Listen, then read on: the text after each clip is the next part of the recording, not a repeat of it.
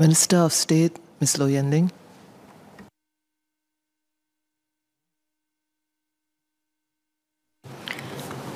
Madam Deputy Speaker, I would like to thank all members, Mr. Louis Ng, Mr. Leon Pereira, Mr. Ip Hong Wing, Mr. Mark Che, Ms. Joan Pereira, and Mr. Darrell David for their speeches and their views on the bill.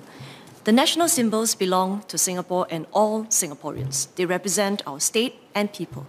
They embody our most cherished ideals, values, and aspirations. They are a manifestation of our shared identity.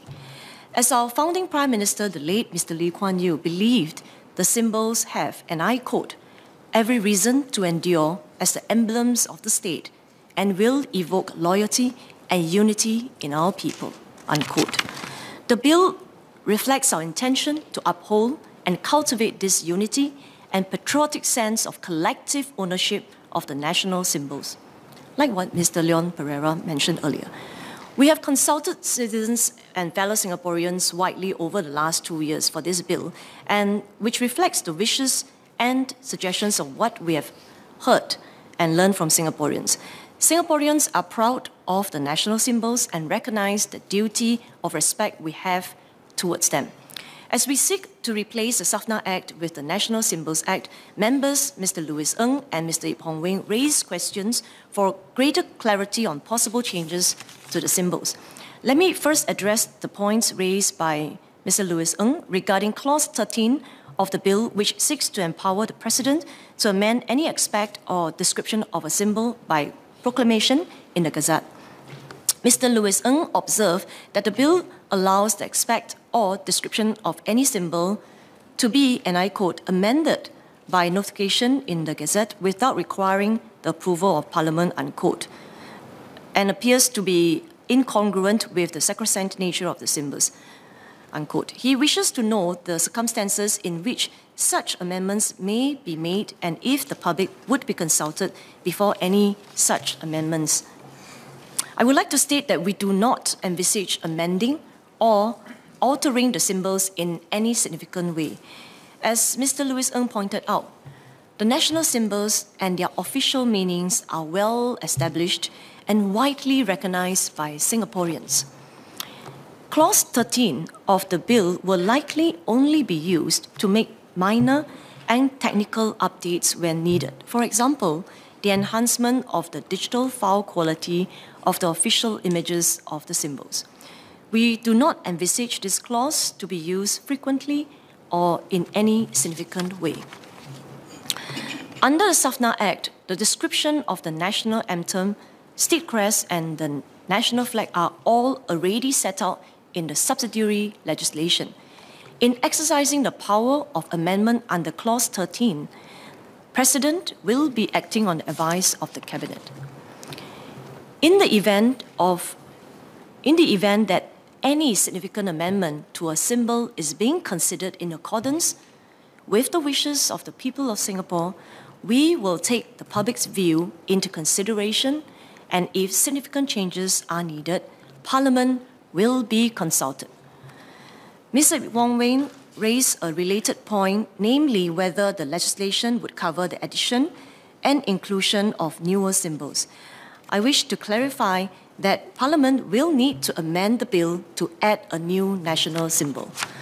For now, we do not foresee the need or wish to add any new national symbols.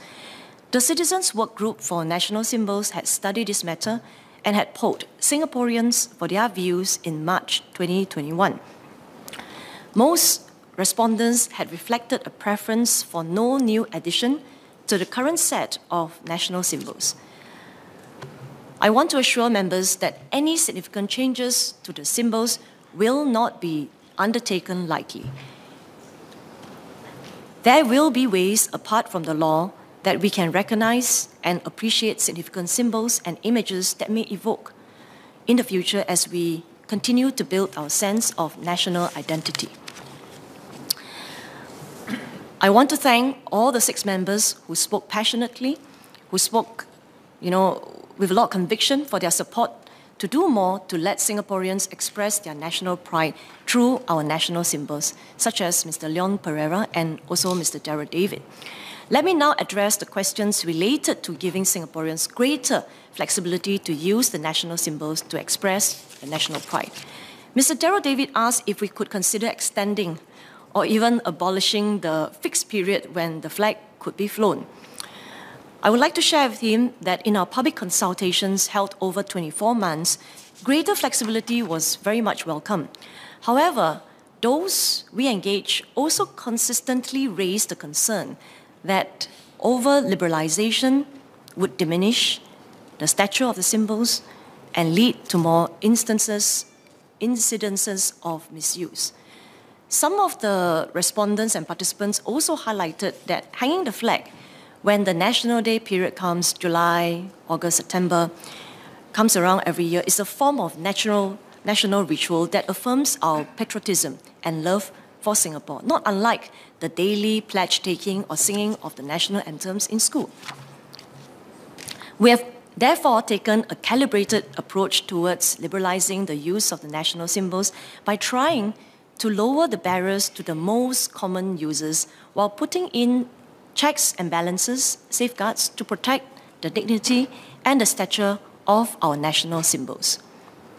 Mr. Louis Ng, Mr. Mark Che, Mr. Darrell David, and Mr. Yip Hong Wing asked about the guidelines on the use of the national symbols and the process by which permission for their use can be sought. Mr. Louis Ng highlighted the need for the approval process to be accessible, low cost, and simple enough for well-intentioned individuals such as independent creatives. On a related note, Mr. Mark Che asked about the approval process for NSA, National Sports Association, to use the national flag or other symbols on their sporting attire, and whether there are guidelines for which national teams can use the flag or other symbols on their uniform.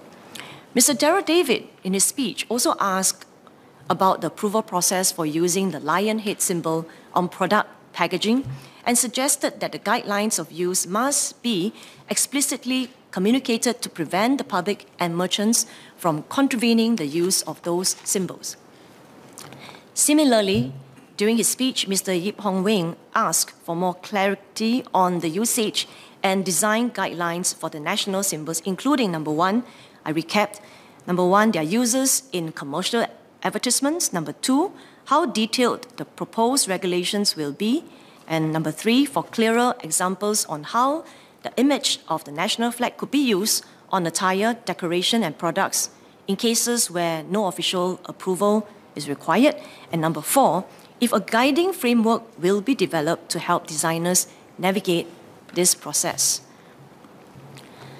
Madam, I thank the members for highlighting all these important considerations because the symbols belong to our people. We wish for fellow Singaporeans to have more opportunities to display, to celebrate their national pride. As we allow for more flexibility in the use of the symbols, we will also ensure that the guidelines on their usage are easily accessible and easily understood, especially for cases where no prior approvals will be needed. Presently, we have in place a simple process for anyone who wishes to seek approval for the use of a national symbol. Depending on the context, the nature of use, this process will continue after the bill comes into effect. This process will also remain free for users. As pointed out by Mr. Mark Che, there are specific administrative processes required to use the national symbols in some cases, like in the instance of attire for Team Singapore athletes. This is to ensure the accurate and dignified representation of our country outside Singapore by our sporting ambassadors. For example, currently approvals for the use of the image of the flag on the team attire for national athletes are channeled through Sport SG, the public body providing recognition and support for NSAs. Approval for other organizations who wish to use the national flag on their attire, including youth teams that may not belong to any NSA, is granted through MCCY on a case-by-case basis. Under the bill, we plan to further streamline this process by having a simplified set of guidelines in place to facilitate the respectful and non-commercial use of the image of the flag on attire, including sporting attire, where users are not required to obtain any prior approval. Sport Singapore will continue to work closely with NSA to advise them about the respectful use of the image of the flag on their team attire. All updates and changes regarding the use of the symbols will be clearly shown on the National Heritage Board's website when the subsidiary legislation has been enacted. Madam, let me now turn to the guidelines to ensure respectful use of the national symbols as we expand their usage. We agree with Mr. Yip Hong Wing and Mr. Darrell David that clear and accessible guidelines on the use of the national symbols are important. Important to give the public and users the assurance that the national symbols are treated with due respect. Currently, those who wish to use the national symbols can find on the NHB website the background, the guidelines, the FAQs, and requirements for use of each symbol. Individuals or organizations can seek clarification or report prima facie misuse of a national symbol by submitting a simple inquiry form via the NHB website. The question of how we ought to define disrespectful use is indeed a very important one, which had come up in our public engagements, including those with the creative industry. Some clear examples of disrespectful use which we have encountered and dealt with in the past include works with the image of the flag alongside images featuring nudity and violence is considered disrespectful use.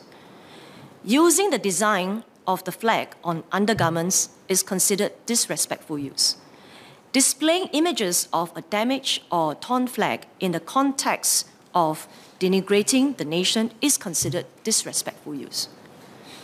Mr. Yip Hong Wing's example of applying an image of the flag on paraphernalia to be burned as religious offerings would fall into this category. Very often, and in many cases, the context, the nature of use, the intent of use behind the use of the symbols have to be carefully considered to determine if the image, the usage of image was disrespectful or inappropriate. The context, the nature of use, the intent of the use. Mr. Darrell David brought up several examples, such as remixing the national anthem, using the pledge in a performance, or getting a tattoo, a permanent tattoo, not the temporary one I mentioned in my second reading speech, getting a tattoo of the image or of the lion head. To reduce ambiguity, I want to assure the members we intend to develop more specific guidelines based on clearly articulated principles to establish common standards of what might constitute respectful and what might constitute disrespectful treatment of the national symbols.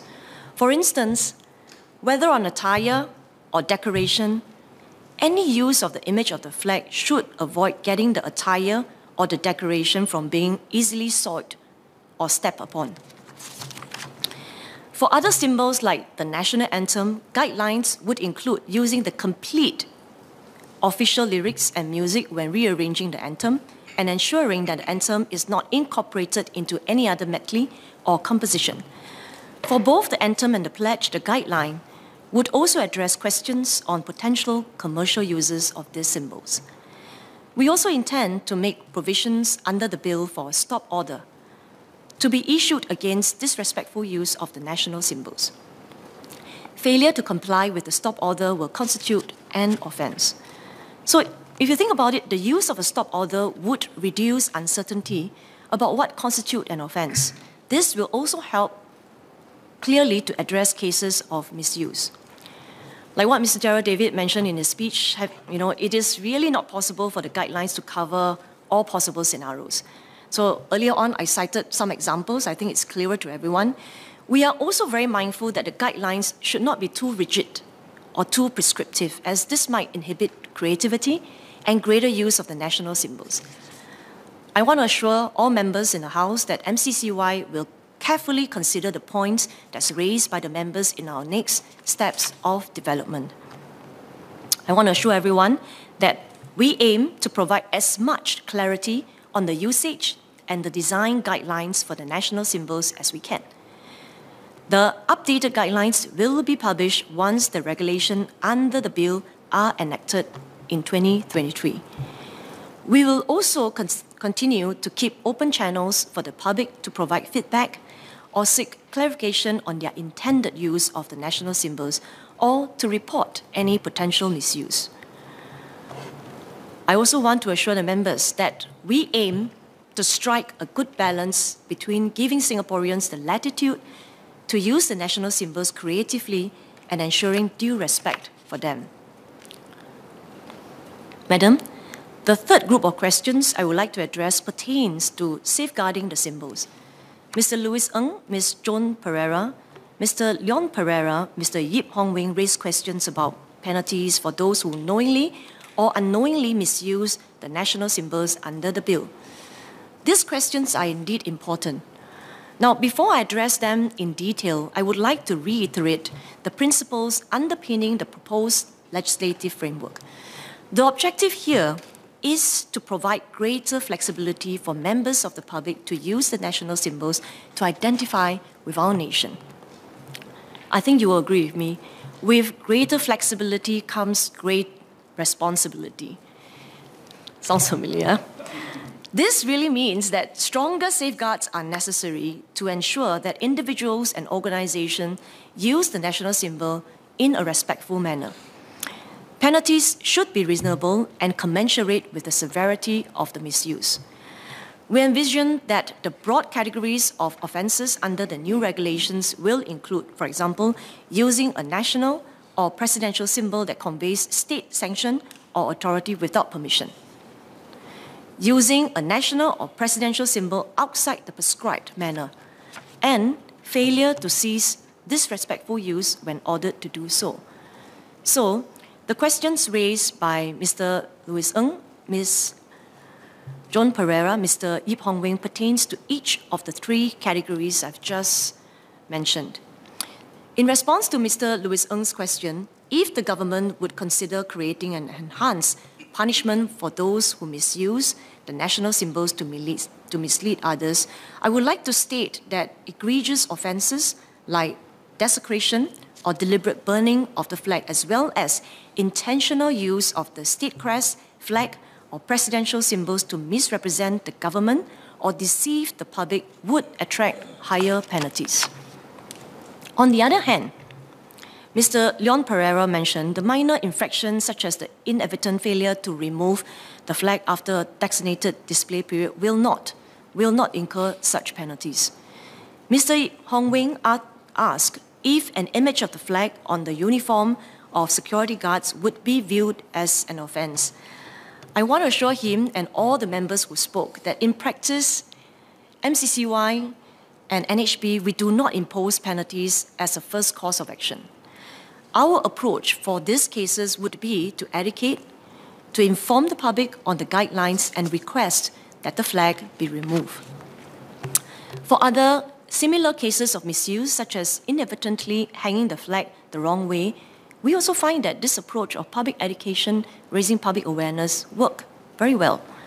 So we agree with Ms. Joan Pereira, Mr. Leon Pereira about the importance of public education, public awareness to prevent any unintentional misuse of the national symbols. Individuals who have inadvertently misused the symbols should be given a chance to explain and not be penalized for an honest mistake. In addition, we note Ms. Joan Pereira's observation about the lack of a suitable area to display the flag for certain residents, such as those staying in public rental housing flat. Ms. Joan Pereira will be happy to note that MCCY, we will take this into consideration and address this in our engagement with other public agencies as part of our plans to promote respectful use of the flag. We share her view on the broader point of ensuring that everyone should have the opportunity to demonstrate their love for the country through the display of the national flag from their homes and with the rest of the community. The precise offences and maximum penalties for these offences are still being deliberated and will be carefully calibrated to ensure that they are proportionate.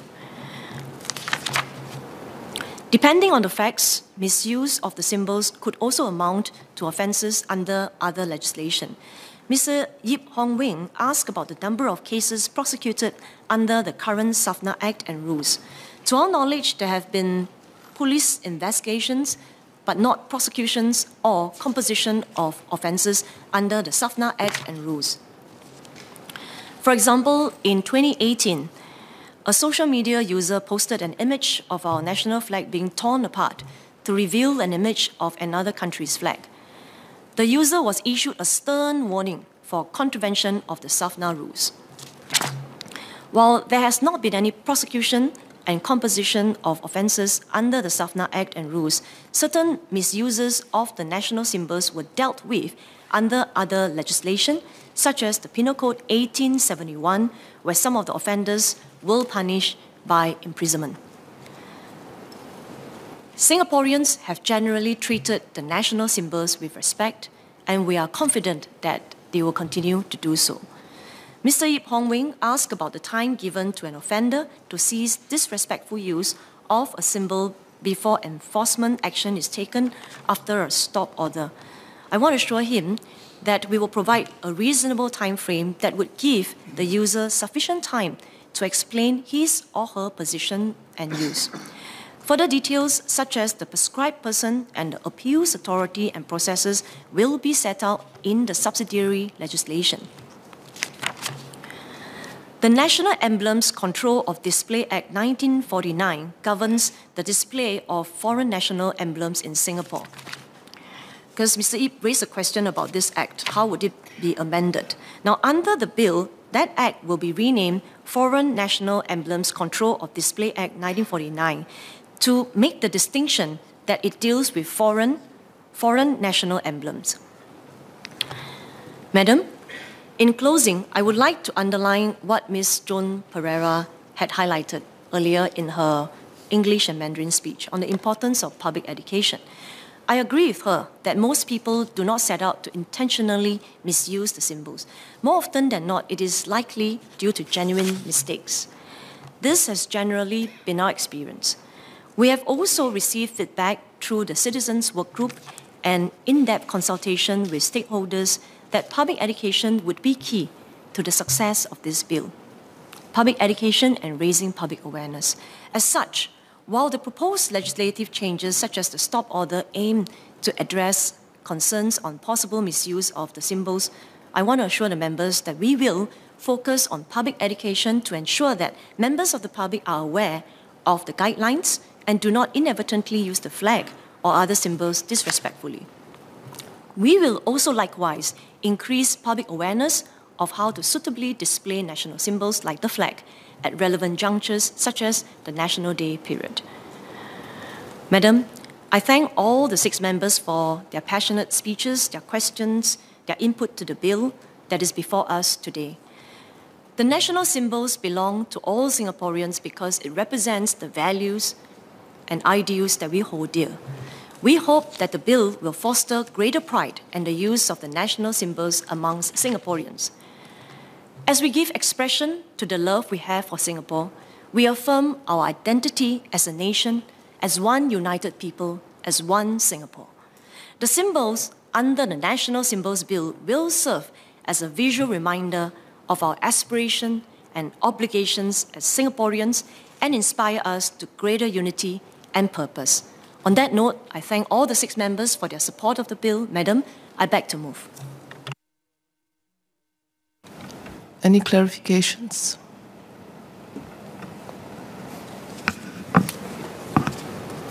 The question is that the bill be now read a second time. As many as are of the opinion say aye. To the contrary say no. I think the ayes have it. The ayes have it. National Symbols Bill. Committee stage what day?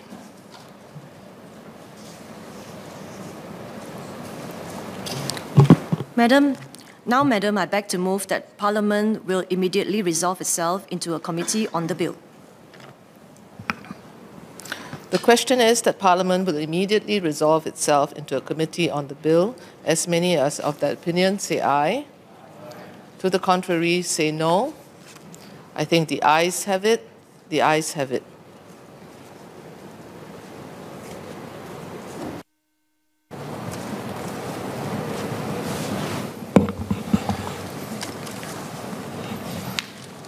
The question is that clauses 1 to 19 stand part of the bill. As many as are of that opinion say aye. To the contrary say no. I think the ayes have it. The ayes have it. The first and second schedules, the question is that the first and second schedules stand part of the bill. As many as are of the opinion say aye. To the contrary say no. I think the ayes have it. The ayes have it. Bill to be reported.